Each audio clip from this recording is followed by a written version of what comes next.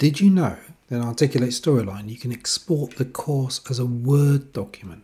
And I can see advantages to it, and it is quite good, but it's not perfect. It doesn't do a word count or anything like that. But let me tell you what it does do.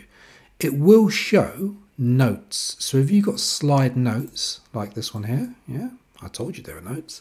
If you've got notes, or on this slide here, there's some notes here as well, then it will export those, and it will do screenshots, and it will show you all the layers.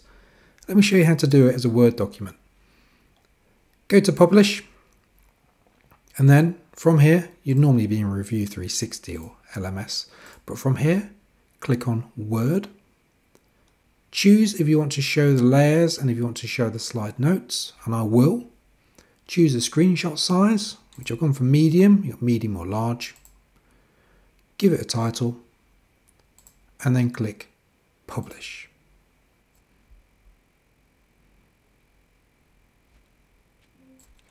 It's now generated a document, and you can find it in the normal place that you save your files.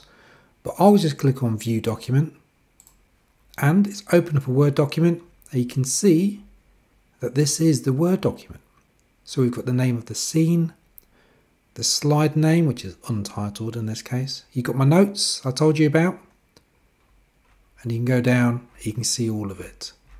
If I scroll down a bit further on, we can see the layers. So I do have some layers in this one. So we've got the original slide, and we've got a layer here, and another layer, and another layer. So it is useful. What it doesn't do though, it doesn't pull out this text. So there's no word count or anything like that. And these images, you know, they can be read. It's absolutely fine. But if someone said, could you export this as a Word version with the images, the slide layers, and any notes? Then the answer is yes. Yes, you can, and now you know how to do it.